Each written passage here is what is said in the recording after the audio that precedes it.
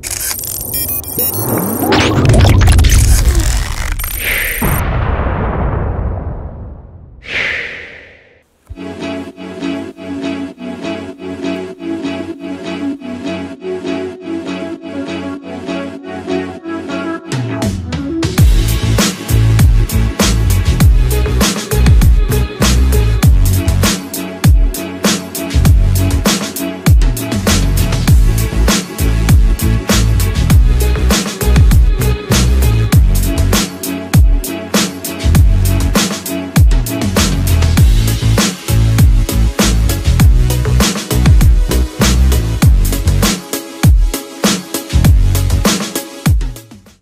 really quiet in here.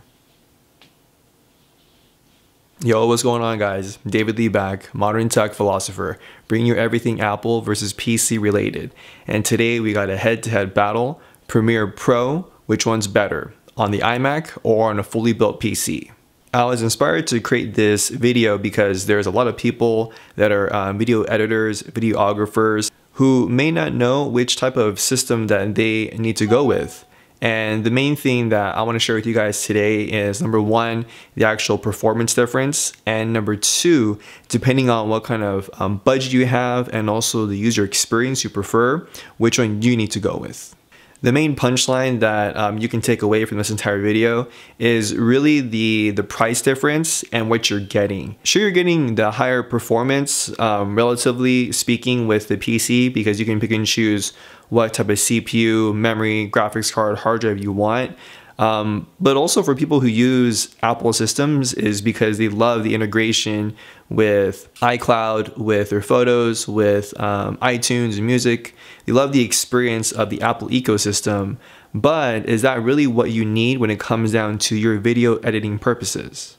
You may be a full-time videographer, so for you, getting projects done with deadlines is crucial, right? It's critical that you be able to render things on time, that you can export things quick, get them uploaded, put them on a USB drive, whatever you need to do for your clients, your customers. If you're a YouTuber or up-and-coming YouTuber, sometimes speed can be your worst enemy, because you have to figure in the time that you need to edit your video, the time you need to export your video, adding in any type of effect, titles, right, all those things. And then you have to worry about uploading the thing. So today I'm going to show you guys basically what you need to know if you want to go with Apple or go with PC using Adobe Premiere Pro CC. I have two systems set up for you guys. One is a late 2015 27-inch iMac. It has a 3.2 gigahertz Intel i5. It's quad-core, 4 threads. It has 32 gigs of memory, and it has the AMD Radeon 390 Pro inside. Hard drive wise, it has a 1 terabyte Fusion drive, and I also have a Western Digital Macbook Duo in RAID 0, simply for offloading any of the video preview files in Adobe Premiere. For the PC, I have a 6th generation Intel Skylake processor in there. It's the i5-6600K, clocked at 4 gigahertz. I have 32 gigs of RAM also in there. I have a couple of SSDs. The one that's running Adobe Premiere Pro, all the caching are two Kingston KC300 480 gigabyte SSDs in RAID 0. For the graphics card, there's a EVGA GTX 980 Ti FTW, and basically all it is, it's a factory overclocked version of the 980 Ti. The iMac I purchased for about $1,400, tack on another $200 for upgrading to 32 gigs of RAM. The PC I built that in January of 2016, minus the monitor. I spent about $2,500 on just the components inside. Now you're saying to yourself, well, that's about $1,000 difference. This iMac I purchased here is actually a recertified model. That's why it costs so low. So you could figure if you bought a brand new iMac, that will cost you about $2,200 to $2,500. That PC I built a year ago cost about $2,500. Right now you can spec it for less, about that $1,700, $1,800 mark, but with different components. You know, instead of the 980 Ti, you can get a GTX 1080, and also the 1080 Ti is coming out. Now, my experience with Premiere Pro, it's really been reliant upon the graphics card, because if you look at the CPUs, they're roughly the same. You know, they're both i5, they're both 6th gen Skylake. One is running at a little bit of higher clock speed, but not too much. They both have 32 gigs of RAM. Obviously, the one in the PC I can spec out with like lower latency, things like that. The graphics card is completely different, right? The 390 is a mobile version of the AMD Radeon, and the GTX 980 Ti I have is a fully equipped desktop version.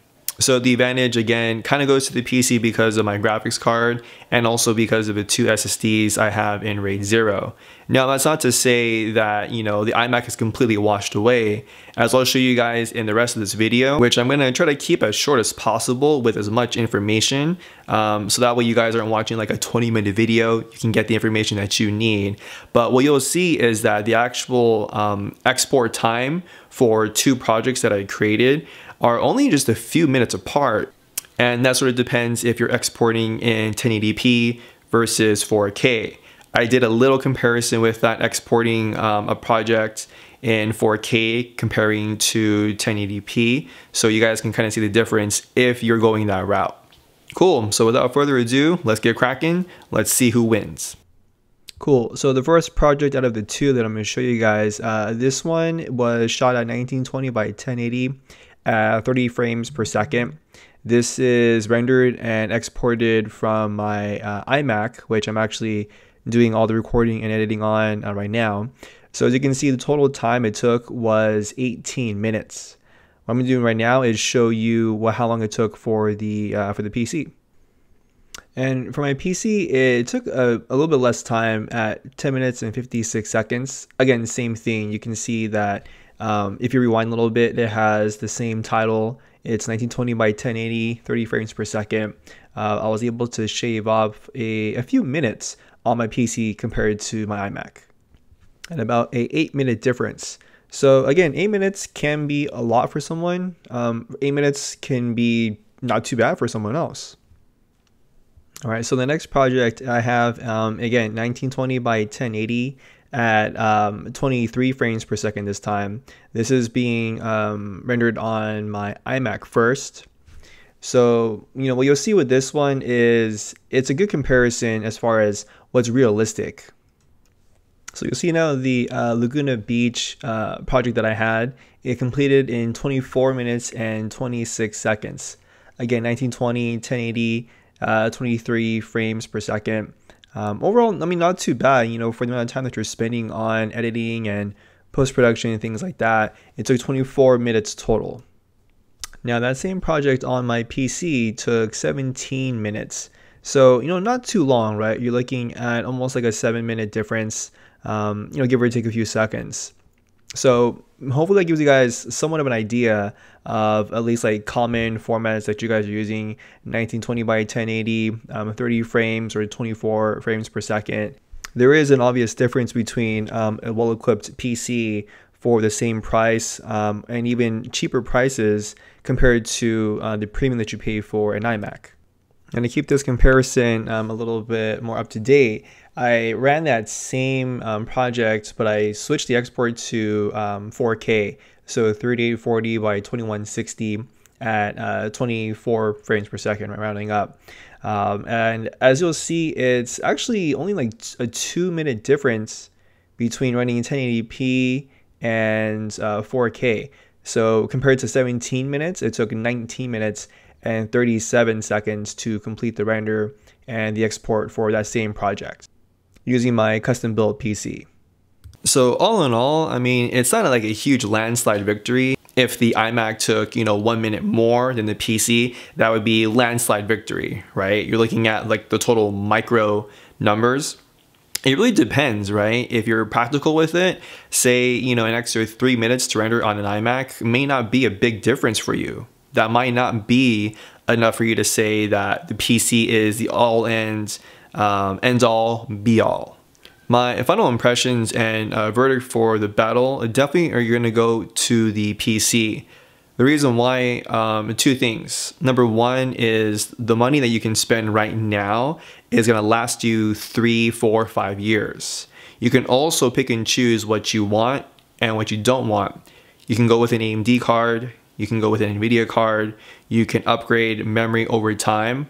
So you can start with 16, go to 24, 32, 64. The CPU is something that you may not want to play with. You know, you may not want to overclock, and that's fine.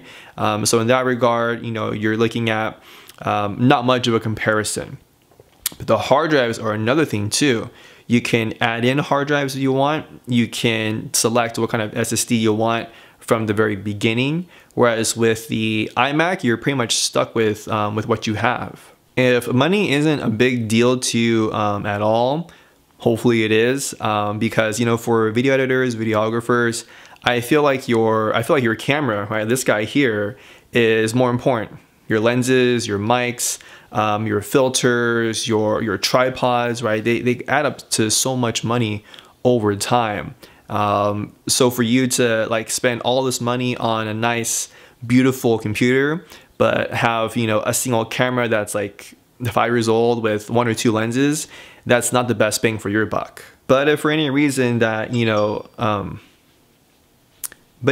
if for any reason that money isn't a huge deal for you and you've been using Mac OS 10 for a couple years, then stick with the iMac.